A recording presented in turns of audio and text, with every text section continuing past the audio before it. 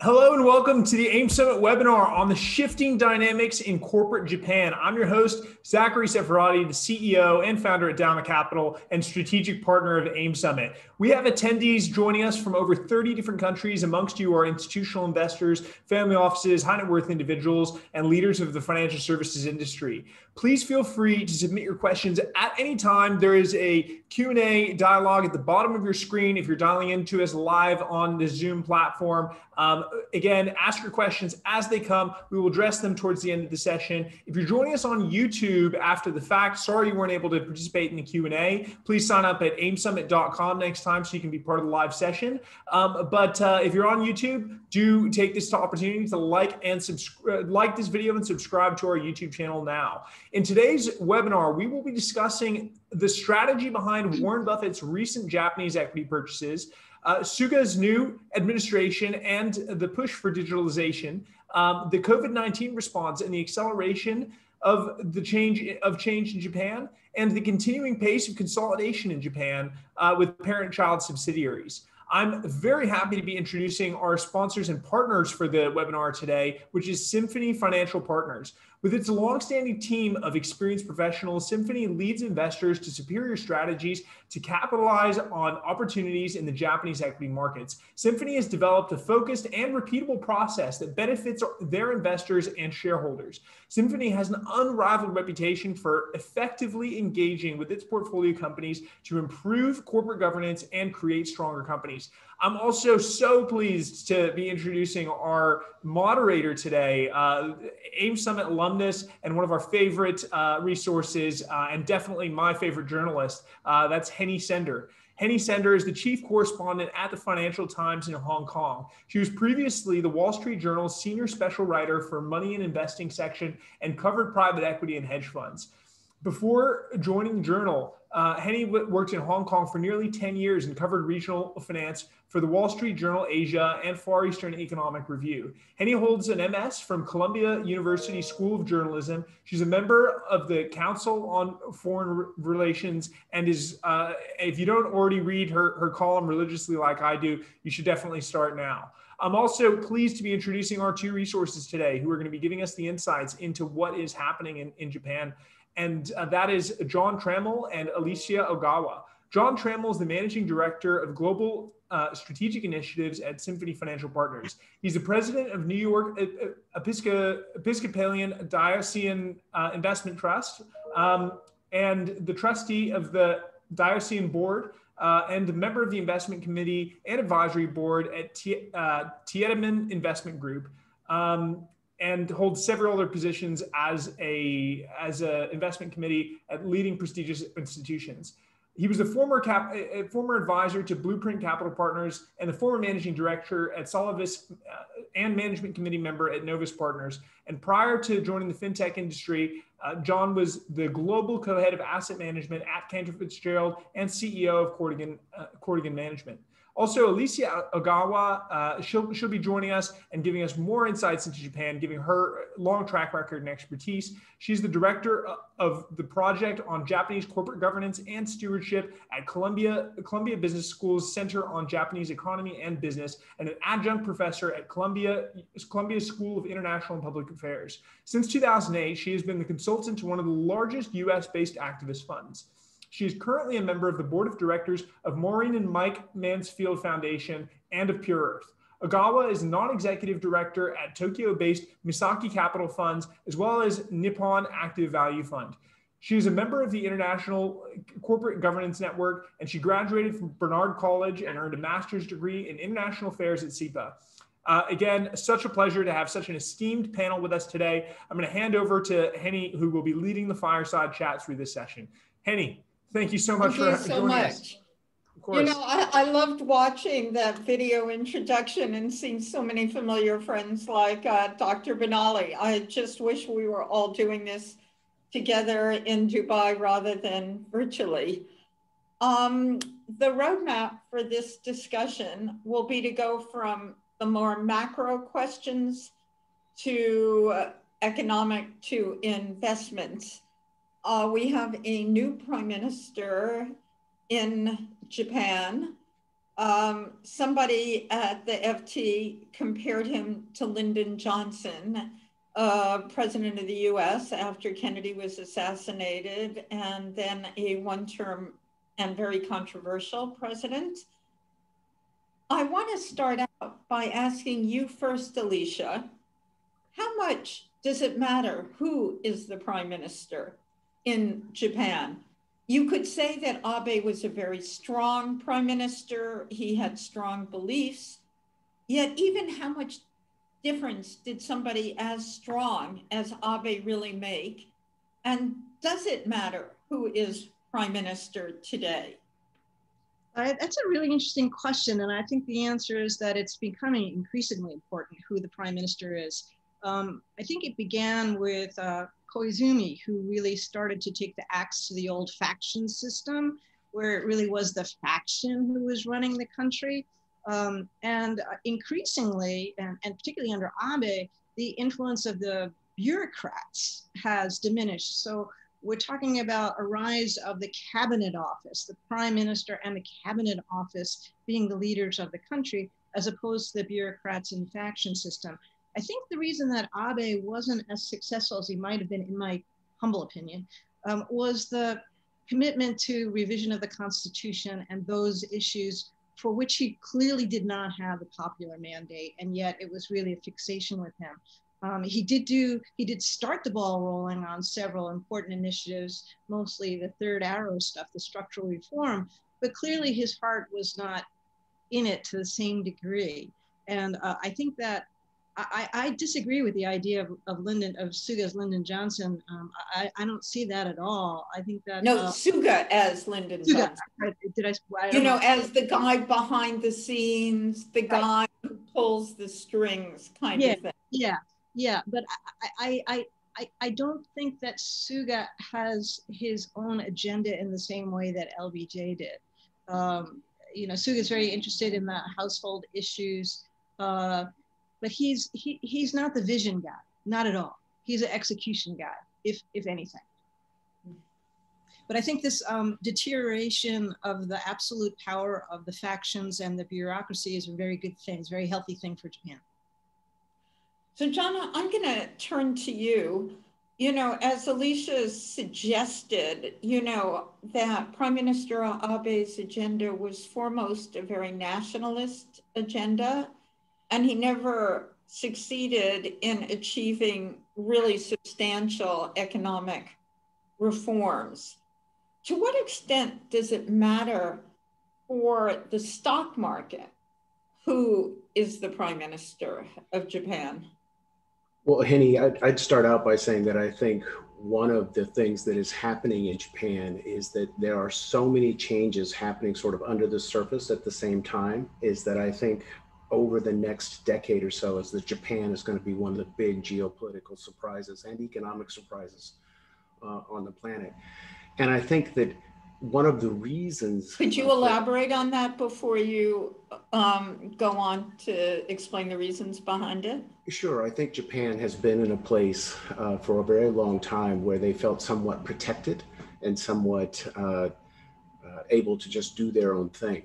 And I think that now, in a very wide macro sense, with the Chinese breathing down their necks, the North Koreans having the ability to launch missiles over their head, the US becoming less reliable, that the Japanese are going to sort of pick up and make changes that they think are necessary to protect themselves and to secure their supply lines. And I mean that in the widest macro sense. And so what you've done is that I think that those leadership positions that Alicia was talking about have become more important than ever before. And I think, you know, we don't talk about it because it was so fast and so simple, but Japan just had a very peaceful transition, right, to new leadership. It's a big deal. And if anything, Suga is going to accelerate Abe's economic reforms, not slow them down. So I think that those things in aggregate are going to make for some very large changes in Japan. To the market, what it means is this consolidation that you mentioned when we started is going to continue to pick up pace. In fact, before everyone joined, I was talking with Alicia about it for a second. I think there were 10 TOBs announced last night in Tokyo alone. So if COVID had slowed anything down, it only slowed it down for a few months because the pace of corporate activity, and I'm not talking about activists, I'm talking about Japanese corporate activity, is picked up dramatically. And last night was just another, I mean, I can't even keep up with the amount of TOBs that were announced just last night. So I want to pick up on a point that you made that I thought was so interesting. I mean, the US and Japan have long had this understanding, this quid pro quo. You know, we'll invest in your treasuries, you give us a defense umbrella. To the extent that Japan feels less safe, to the extent that the US under Trump has become a much less reliable ally, do you think that we will see Japan increase its defense spending in a big way? Well, you know, flying again under the radar screen, people have failed to realize that I think Japan's defense spending has gone up every year for almost the last decade. And so could the pace of that defense spending increase slightly? Sure. I don't think anybody would be surprised by that. I think, and I'm a little less comfortable talking about this stuff than I am about corporate Japan, but I think many people fail to realize that Japan still has what is arguably the second largest Navy in the world. It may not be by ships, but by capabilities and the means to deliver. Japan, I'd say, has arguably the second largest Navy in the world and knows how to use it. And let me turn to you, Alicia, and ask you, I mean, I thought it was very interesting that Mitsubishi has abandoned its regional jet. How significant is that from your point of view? And what does it say about Japanese skills in a world where everything is dual use technology, both civilian and military? Yeah, I mean, Japan has struggled with the aircraft industry for a long time. And, you know, I'm not sure that abandonment of that plan means anything except maybe a reflection of what's going on at that particular company. But, you know, the Japanese decision to walk away from the Aegis plan and everybody, the US technology and everyone scrambling around for an alternative suggests that there is capability. And, you know, I think your comment about, or your label of dual use is the key thing. Japan is still, you know, the insides of the guts of every single high-tech device that we use. And in some of the services, John will talk about gaming, you know, there's no indication that Japan has fallen behind in terms of that kind of technology.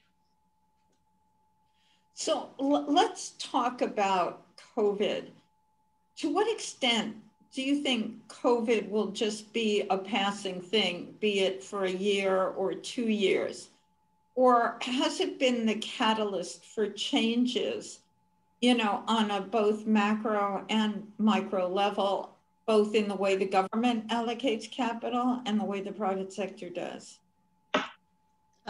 If you're asking me, because I just finished a webinar about this last night, I think where you will not see any changes, for better for worse, there were a lot of suggestions in America from the Trump administration and also from Prime Minister Abe that companies should repatriate their supply lines, right? And the Abe administration, in fact, announced this program of cheap funding for Japanese companies who— This is the $200 billion for companies that reshore. Right, that bring their production either back to Japan or relocate someplace in Southeast Asia. And there's basically been like 2 companies who've taken that off. I mean, I think this whole idea that COVID would force us to rethink the whole globalization of supply is obviously not going to happen. The big change in Japan, and I will turn this over to John because I know he has a lot of views about this, is about digitalization and empowering Japan to work from home and to get away from this ridiculous paper-based culture where everything is on paper. Every transaction requires a human being there to stamp his personal seal with on a document. That will change. And it's interesting that, similar to what's happened in New York, you are beginning to see a mini exodus out of the center of the city, people moving out towards the suburbs or even increasingly to the rural areas. So that's a change. But I think the main thing that is not going to happen is the globalization of the world economy and of supply chains and of the flow of finance, as much as the national security laws that have been enacted in the United States and Japan have tried to accomplish that. So John, when we spoke yesterday, you talked about the Prime Minister setting up a digital agency, a cabinet level post. And Alicia, when I was talking to you, you talked about how one of the priorities of Suga is to reduce telecoms charges. I mean, is that really significant? Well, Henny, let me start out by saying, one, I think it's way too early to call exactly the changes around the world that COVID is going to bring.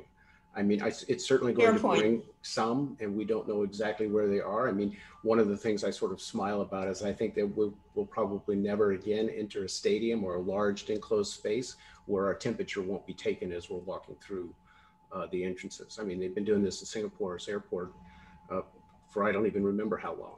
So, but I think in Hong Kong. And in Hong Kong. And I think things that will definitely change is here we all are meeting in 30 some odd countries, I heard when we started, and we're all on an audio link instead of all having gotten on an airplane and flown. So do I think travel will come back? Sure, travel's going to come back. But do I think that we'll do first, second, third meetings and other things by Zoom or whatever platform we choose to use? Yeah, I think this is going to be a real thing. And I think that travel will be lessened. It won't go away, but it certainly will be lessened for meetings and maybe for some of these conferences and things that we do. So in terms of COVID is also going to accelerate diversification. People talk about supply lines. People aren't yanking entire supply lines out of China or out of North America or anyplace else. What they're doing is looking at their supply lines and saying, gosh, if this part of the chain went down, we'd have a real problem. So we need to increase the diversification of where we can produce and source materials. And frankly, just to shift it a little bit, this may have been one of the reasons that Berkshire bought into the 5 trading companies in Japan, is because they're seeing this giant shift in what supply Let's get to Buffett a bit later. Let's talk about, new economy, digital in a broader way first. And, how significant is new economy as opposed to old economy in Japan? I spent a lot of time in India, and it's so exciting to see new billionaires in India on the back of renewable energy, for example.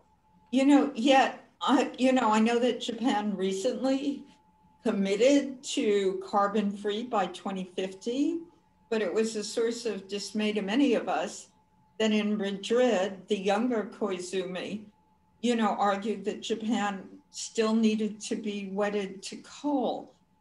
So to me, I don't see as much change in Japan. I don't see, as many people grasping the opportunities of technology in energy, just as one example. Am I wrong? Either of you. I think there may be something to what you say in terms of energy. The problem for Japan is that there has never been, in my opinion, a concerted effort or an intelligent effort to make the population feel comfortable with nuclear again after Fukushima and after the tsunami. But there's wind, there's solar, especially wind. Yeah, but I think there's no way that Japan gets directly from where it is now to renewable without going through some phase of restarting nuclear. And as you know, the banks still continue to finance coal plants, either in Vietnam or domestically. Yes. When they did open when they opened the grid to solar, the people who made money off that were Chinese, right? And in many ways, they kind of bungled that opening of the grid to solar. So yeah, Japan has a lot to catch up with in terms of energy. But in terms of the rest of the economy, I mean, you see, as John said, under the surface, you see by Japan standards, and just an explosion of entrepreneurial activity, mainly by young people. And one of the things that gives me hope that this continues is that we're seeing a record number of early retirements offered by traditional Japanese companies. And the age at which they're offering these early retirements continues to drop. So you've got people who are in the beginning or middle of their careers being given the choice, to opt out and start something on their own. I myself just became a director of a company which is founded by two guys who barely are 40 years old, who gave up very promising careers at McKinsey and places like that to start their own thing. And what kind of things are they starting? So it's like a consulting, advisory, a lot of stuff about market research. And you go online and you'll find hundreds of these kinds of services being opened up. So yeah, maybe it's not, the kind of energy tech that you're describing in India, but there's plenty of entrepreneurial activity happening in Tokyo. Yeah. John, to pick up on that point for me, and because that's so interesting. Many years ago, I was in Silicon Valley and I met somebody whose name card said that they were running Samsung of Korea's venture capital arm. And I said, when did you establish that? And he said, during the Asian financial crisis, now more than 20 years ago, Samsung was laying off so many engineers. Korea is fighting for its sovereign life. And they found that so many of their laid off engineers had begun really interesting startups.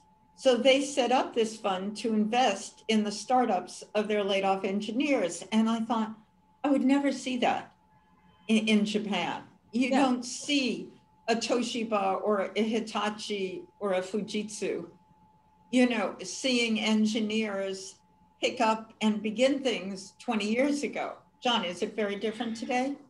Well, I think it's changing very quickly, and I think it is going to be different. I think sometimes the greatest impediment to more rapid increasing in technology and technology use in Japan is tradition. They have all of the talent and all of the skills and all of the money that is necessary to build new businesses. When you say tradition, do you mean education, basically? No, a system that's all about memorization and hierarchy? No, I mean the tradition of real innovation, of being able to be the nail that sticks out. I think part of the problem with digitalization and the reason for pushing it is that there is this power in a hanko. There is this power in dealing with paper documents, and that power has to be given up. And it is a generational kind of thing. And it's happening, and it's going to happen even faster, I think, than people expect it will.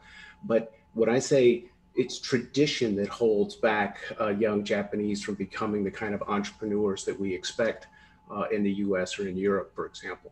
And I think that's going to change. I think what Alicia is talking about is just the tip of the iceberg of younger people stepping up to do very interesting things. Can I offer a piece of evidence, which is when the United States introduced the new overlay on CFIUS, the FIRMA, which, regulates how much, not only money, foreign money, but people and stuff, Silicon Valley organizations organized very quickly and fought back. They lost, but they fought.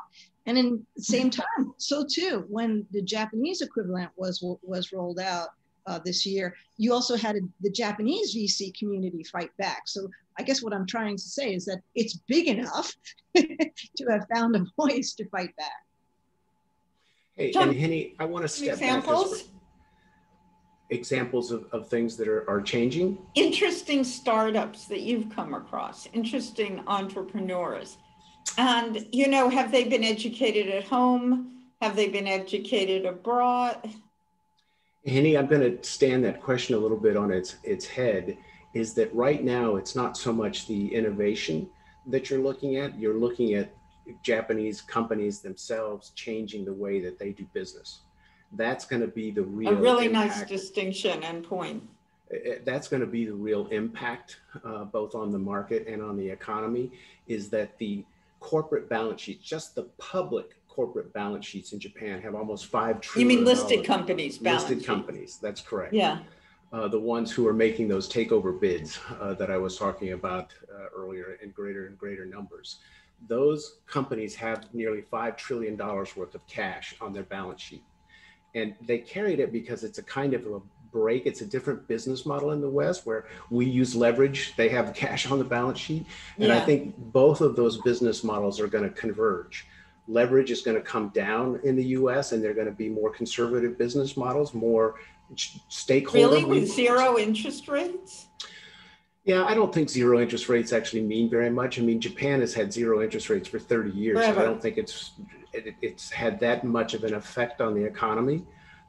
So I think we can get used to engineering cash, but I think that cash is more and more going to go to work. And the companies themselves, the traditional companies, are going to make investments in growth companies, and they're going to put that cash to work. And you're going to have some very interesting things happening at the corporate level. I also want to touch on. So you think that a lot of these startups will end up being bought by the big traditional Japanese firms that are so cash rich? I think it's going to be, again, a little bit of a different business model. If you own 25 or 30% of a Japanese company, you get to drag that growth, you get equity accounting. So you can drag that growth straight up to your top line. And you may not want to influence the growth too much by pounding it again with that tradition of the larger company, but you may very well fund the projects with your big pile of cash that are going on in these more entrepreneurial companies. And like I say, you don't have to own 100% of them. You can own 25 or 30% of them and drag that growth up to your top line. And I think that model is going to happen over and over and over again in Japan in the next decade. That's certainly the way that Japanese companies manage their overseas subsidiaries and acquisitions, isn't it? They sort of let them get on with life and just continue to fund them. Yeah. So Alicia, can you give me any interesting examples of a big traditional company buying up a startup? And what about the banks? You know, I mean, before, when we all thought the Ant IPO would happen, everyone was writing Ant will be valued at approximately the same market cap of a JP Morgan, which is $320 billion. And I was thinking, you know, in 5 years, will a fintech company have a greater market cap than a traditional bank? How do you see this? And do these things work out? When a company, and I'll want you to talk about banks because you know that sector so well. So that's an example. You have very traditional banks, and you have a lot of really creative fintech startups in a country where the credit card charges of a JCC are what, like 5% for a merchant. So just take that one sector and talk us through the trends that you see. Yeah. Whether it's banks reinventing themselves, you know, merging with fintechs to acquire technology they can't, you know, develop in-house, or do you see fintechs, you know, saying, we don't need you, we're going to transform Japan without you? No, I think fintech is a thing in Japan. It's always been a thing in Japan. And I think one of the headwinds has been the reliance on paper and Hanko. But with the prime minister addressing that, you know, it'll make life easier. The banks, hey, look, Japanese banks are like any other regulated industry in the world. They have to be even more heavily regulated. And they are, if JP Morgan is too big to fail, you know, Japanese banks are too big basically to sneeze, right? And so that's the price you pay, right? So that they are heavily regulated. They have no capability of innovation whatsoever.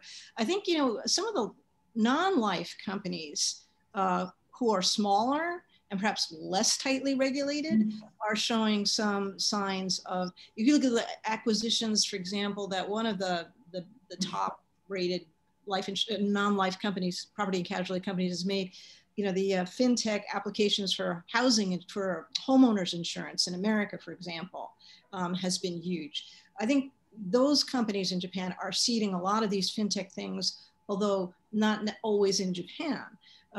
So I'm not so hopeful about the banks, particularly the mega banks, because not only are they these overly regulated, enormous, sort of ships that you can't turn in the ocean, but they're also responsible for the rest of the industry as well, right? All of the other banks and financial institutions that lie underneath them. So I'm not going to be too critical of the Japanese banks. They are not innovating. But I think some of the other areas of the financial industry, whether it's the brokerages that are, have seen online trading explode, who are making acquisitions, the non-life companies, as I say, who continue to invest in startups, particularly overseas. So I think just because the banks are Japanese banks doesn't mean that it's not happening elsewhere. Henny, I want to take it in a little bit of a different direction again for a second too. Thank you. Symphony has, like zero interest in the large companies in Japan because of exactly the kinds of things that Alicia was just talking about. And you have to remember the 4,000 listed companies in Japan, or nearly 4,000 listed companies, only about 325 of them have a market cap that is greater than $1 billion. So Symphony is interested in the other 85%. That's where you're going to see a lot of these changes happen, and not because the large banks or because Toshiba or Mitsubishi or anything is going to lead the charge. The charge is going to be led by those 10 companies and some very smart investors, whether it's in Berkshire Hathaway or in Grantham Mayer Otterloo out of Boston. Some of the greatest long-term, most patient investors have just committed their first money to Japan. And I think they're looking at this as a very long-term play, and I don't think they're going to buy Toshiba or Mitsubishi. So what are the catalysts that will lead to further appreciation in the stock market? I mean, we've had zero interest rates forever. So, the equity market should be the only game in town. But what do you see as the catalyst for even, a very long-term, slow upward grind, as you voiced it to me last night? Yeah, because Japanese corporate management is changing, where they used to only value the product or the employees or the development or management or the family. Shareholders are now being included in that discussion. And that means that you have to pay attention to what shareholders want. It doesn't have to be hostile or anything else. Management itself makes the change that, hey, we should also increase our shareholder value because we're worth more than 3 times EBITDA. And so that is a huge change in the thinking of corporate management that says we should include shareholders as a part of this entire conversation. And that is the big difference. I think also the message is out there that, like, look, GPIF owns 3 to 5% of nearly every listed company in Japan. And we need those share prices to go up. You guys need to get with this. It's a patriotic duty because we need the share prices that we own to go up so we can pay your pension. Those are the kinds of great point. John, at the beginning, you wanted to differentiate Symphony from activist funds. So I'm going to ask you first, Alicia, how much of a difference, how much of a catalyst is the work of activists, both foreign activists and local domestic ones? Yeah, I like to try to avoid using the word activist because underneath better than vulture. Yeah, there's all kinds of styles, there's all kinds of sizes, and there's all kinds of strategies. I think what I would like to point out is that when we talk about Japan being a hotbed of activism, and by activism I mean people who generally have a small portfolio of companies who try to actively influence management either behind the scenes or by using the AGM to float proposals. Japan is a hotbed of activism in that sense, but only at the mid-cap and small-cap level. I think that most of the big companies, big activist funds, like the one that I'm associated with, if you got $40 billion or $45 billion of money to put to work, you can't afford to screw around with these companies that John's describing. You can't scale it. However, if you don't have that kind of apparatus on your back. You don't have that kind of money. If you're more agile and you're smaller, you can go after these small companies who are just begging for it, essentially. They're so poorly run, or they have so much potential to unlock their balance sheet. And so you've seen a flurry of activity in this market. I think the big companies like the ones we're talking about, the conglomerates, the old names, sadly, I don't think that they will be the beneficiary of activist investment because they're just too well protected. But so we have domestic activists who are, I think, increasingly more important and more influential. And you have one type, one extreme, there's the guy who sends a letter to his investee companies every month saying, I expect you to sell all of your cross-share holdings by tomorrow, right? And then we have people like Symphony or others domestically who work behind the scenes in a more constructive dialogue. Misaki, one of the ones that I'm associated with, is more like that. So we have all kinds of different styles. And I think this is great that we have all different kinds of styles. Horses for courses means there's more horses on the racetrack for John to pick from. Yeah, and Henny, without naming what, could you describe a situation where you had what Alicia refers to as a constructive dialogue with management? We're not trying to fix companies. We're only investing in companies that already have excellent products, excellent management, who are suddenly, or not even so suddenly, sometimes over the course of years, working those shareholders and the shareholder valuation into their thinking about how they manage the company. As David and Shibata say in Japan, we're not interested in fixing the company. We're only interested in fixing the share price. And management has to be aboard for doing that. And as I said, we're only investing in excellently managed companies that usually have a moat around their business. They have a 60, 70% market share for a great product that they may just either want to take themselves private because it doesn't make sense for them to be listed, or they may want greater distribution channels. I mean, there's lots of different ways. Many of them have not had IR departments, institutional shareholder departments ever before. They haven't really made an effort to have a roadshow or to talk to shareholders or to tell people about, look at this great business. It's worth more than, as I said, 3 or 4 times EBITDA. So I think that is just going to continue to happen. And it's not industry specific, it's management specific. There is no sudden industry that's just going to blow up because everyone's going to get the same idea at the same time. I do think that it's very management specific, and that if you have talked with and worked with the management for a long time that suddenly decides, hey, we want to get with this, and it might take us 2 or 3 or 4 years to work this out. But those are the kinds of opportunities that Symphony is looking for. Yeah, if I can give you assess, sorry, go on, Alicia, thank you. I have a specific example, which is not please, not disclosing anything because a case study has been written about it, but one of the funds that I'm associated with, found a Japanese company who was producing the world quality product that was totally wrong for Japan, just baby stuff, right? Yes. And the guy at the time who was running the company didn't speak any language but Japanese, had no women on the board, right? I mean, this was a kind of an easy fix. You put somebody in there who knows how to run a global organization, who speaks more than one language, who brings in women on the board, and presto. It's not like there was a big fight or a hostile bid or a hostile proxy fight that had to take over. I think this is kind of, without being, I don't mean to be presumptuous, but I think this is kind of an example of the way that Symphony would operate. Am I wrong, John?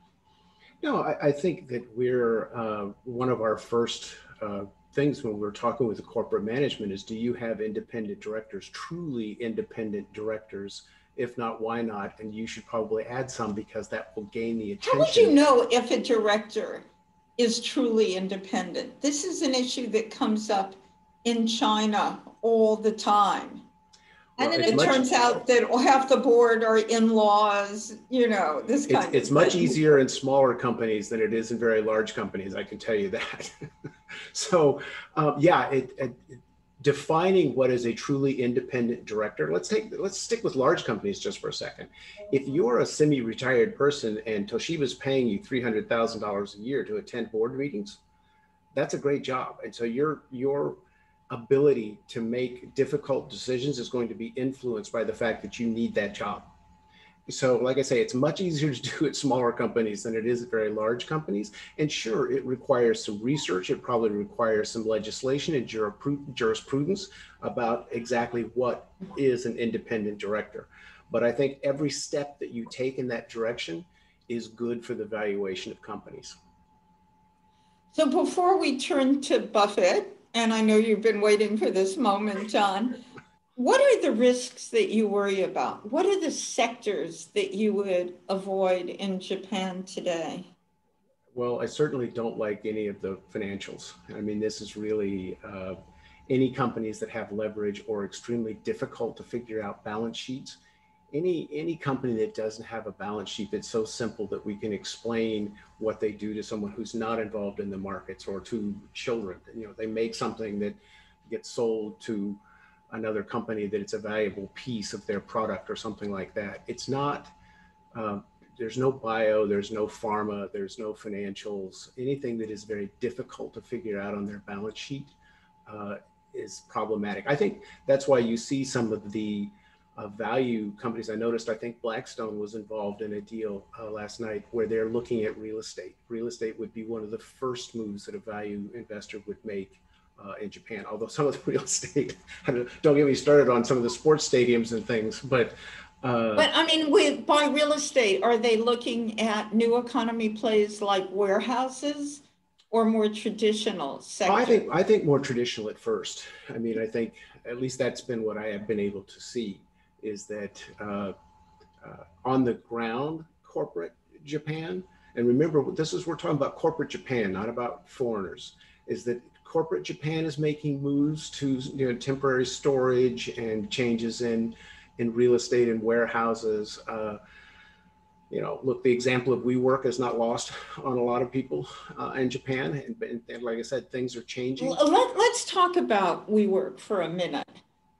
Do you expect that, because WeWork had so many leases in Tokyo and was betting on so much growth, will we see some of Masayoshi Son's portfolio companies default on their debt?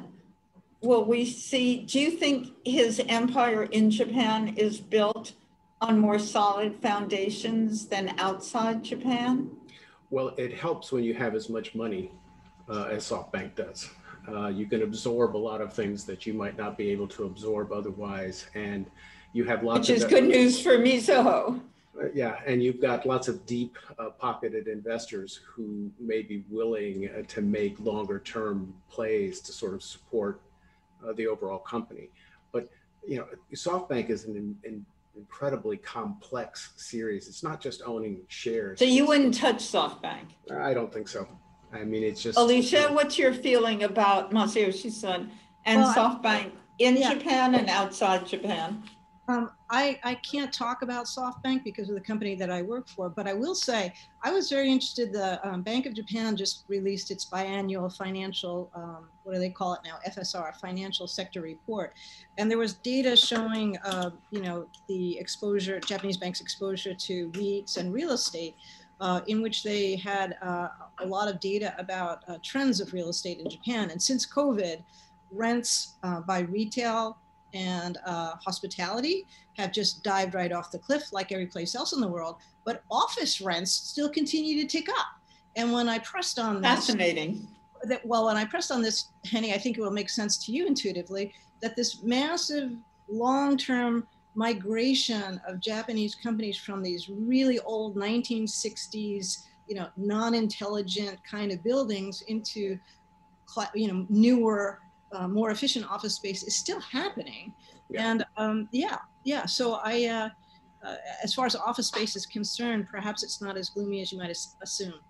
So, Henny, let me give you a good example of something that we're seeing that I think is going to be a trend. I told you yesterday when we talked that Japan is one of the only societies in the world that I know that will tear down a perfectly good building to put up a brand new one. So, and I think there's lots of technological change that drives that. But let's talk about air purification systems. and the kinds of things that are going to be built into the buildings that we're most likely going to occupy if central business districts do come back, that are going to have lots of these safety valves built into them that don't today. I mean, many of the buildings in Midtown Manhattan don't have windows that open. So I think that's probably going to change.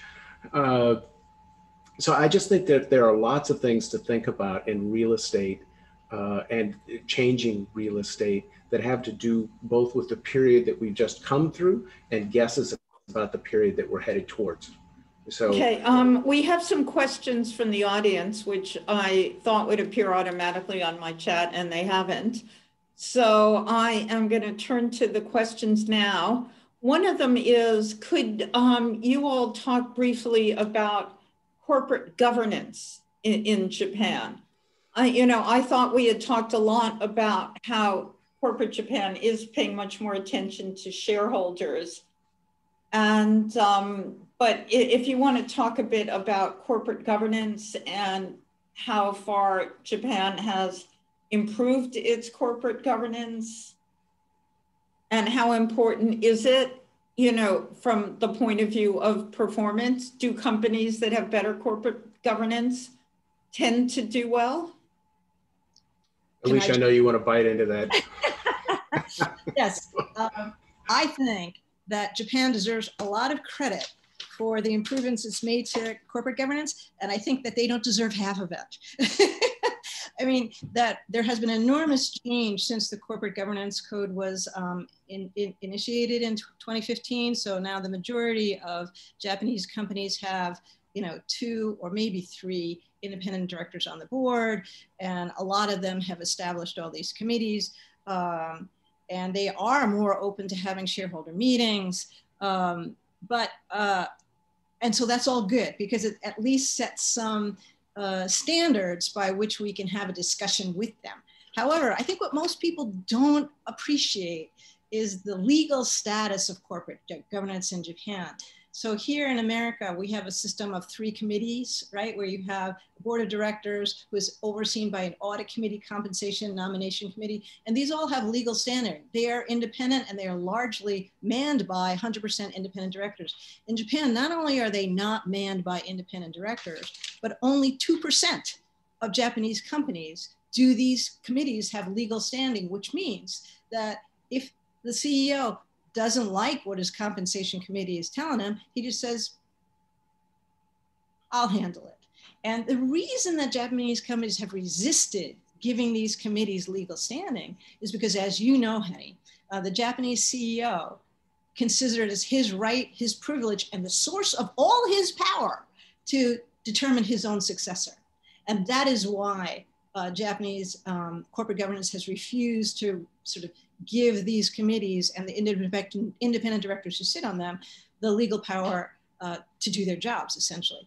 The other thing that John has talked about and you've talked about is what is the independence of directors who sit on these boards? What are their qualifications? I've interviewed more than 50 independent directors in Japan, and it's generally binary. Either somebody's working really hard and it takes his job really responsible. I've talked to other independent directors who can barely tell me what their company does. So we're in the beginning of this journey, a word I hate. And it's important that we set out all the milestones, but we're a far cry from getting to where we need to be. Wonderful, comprehensive answer. I'm going to cut you off because we don't have that much time. And there's several really interesting questions.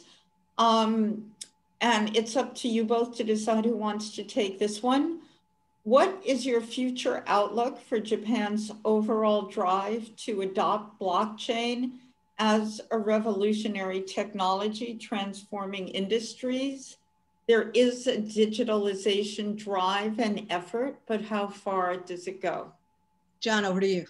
Yeah, look, it's interesting that we switched from governance to digital currencies, because it's actually the governance issues around digital currencies that is going to be the big fight that's going to come. And I think Japan is probably as well equipped as any society to handle that.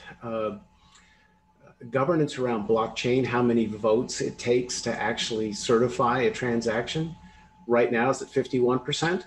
And it's probably going to have to be more like 65% or better for the governance of many of these currencies to pass. And the central banks themselves are probably going to get involved because of the potential for destabilization. I mean, it's a wide open, and I hate to use the term, but in any industry that gets started and has the kind of fire behind it that digital currencies have had in the last decade, it's still a wild, wild west for how things get sorted out. So I think that it's interesting, like I said, that it's the governance of these digital currencies that are going to matter. And I think Japan is as well equipped and as well qualified to handle blockchain transactions as anybody on the planet. When somebody wants to know, and I think this is better for Alicia, what will China's role in Asia be and how will it influence Japan's evolution? Well, I think that's more a question for you, Henny, but I'll attempt. I think my interest in this is I've been very involved or looking very closely at the different national security regimes that have been initiated in the United States and Japan. And, the whole Japan regime is basically, it doesn't say this, but it's basically saying no China, right? You can't invest. Anybody who has ever is not regulated by people we respect, you can't invest here. That's going to be impossible for them to maintain, right? And, so I think Japan clearly needs China. And I think it's going to be a very delicate and thin wire to walk, both geopolitically, as John said, with the new administration here in the United States, and Suga being somewhat more practical than Abe. And there is there is a group in the LDP who's very pro-China. I mean, how much of the Japanese economy now depends on Chinese tourism? So I think it's going to be interesting. It's obviously going to be a new relationship. Korea is part of that as well. It's going to be fascinating to watch. It's going to be very, very, I don't want to say dangerous. It's going to be very, very delicate. And I think, as you implied, Henny, that it's going to be more about China and Japan and the rest of the region finding each other, a place for each other, than it is about the United States. Thank you very much. John, over to you on the trading companies. For me, by far my most important relations in Hong Kong with the Japanese community is with the trading companies. What was behind Buffett's very interesting investment in all of them? No, Henny, I know. And they're absolutely the opposite of what you say. They have super complicated. Well, as I talked with you about yesterday, I don't think that this was necessarily, and I don't have any proof for this, I'm guessing, but I think this was probably the successors, Ahmed and Greg, making this investment, and not Warren. But why? Because I think that they are making the same sort of bet that Jeremy Grantham is making, is that the period of this sort of unbridled growth of internet companies in the United States has become overvalued, and that they are beginning to look for not only diversification in terms of currencies, but also diversification in terms of markets and growth versus value. And so I think there are lots of things going on there. There are the rationalists who say, look, he's got 75 basis point money that he can earn 4% on by buying into all of these companies. You and I talked yesterday about, I think they're buying a tremendous deal network around the globe, the global intelligence that you think that the Japanese aren't going to give up, but I don't think that's true. I know you and I disagree about that. But I think that it was a very long-term, long-looking, both diversification and deal flow investment. Thank you. Alicia, you want to add to that? No, I think I share your skepticism, Henny, that a trading company is going to be willing to share a lot of its goodies with a foreign investor, even if Warren Buffett. But I think it was it was great publicity for Japan. I'm rather surprised that more hasn't been made of it. I don't understand why the cabinet office isn't sort of creating Warren Buffett postage stamps or something. But they haven't. Maybe they're. So we have one or two more questions from the audience. Who wants to take a question about information on Society 5.0? is anyone familiar with that? Really not. No. Okay, let's pass on. Somebody has a comment that since 2015, corporate governance is just window dressing. Somebody quickly wants to know, how Suga plans to reach the long, not reached inflation target. You can say it won't if you want to. Alicia, that's for you. Yeah, I'm not sure. A number of observers and economists, mostly outside Japan, are throwing ideas ahead of him, but Kuroda seems pretty determined to stay the course. And yeah, I mean, to be fair, I think that corporate governance and stewardship was expected to be, back in 2014 when all started, the key to open the Pandora's box of energy and productivity and so on and so forth. And that hasn't been exploited.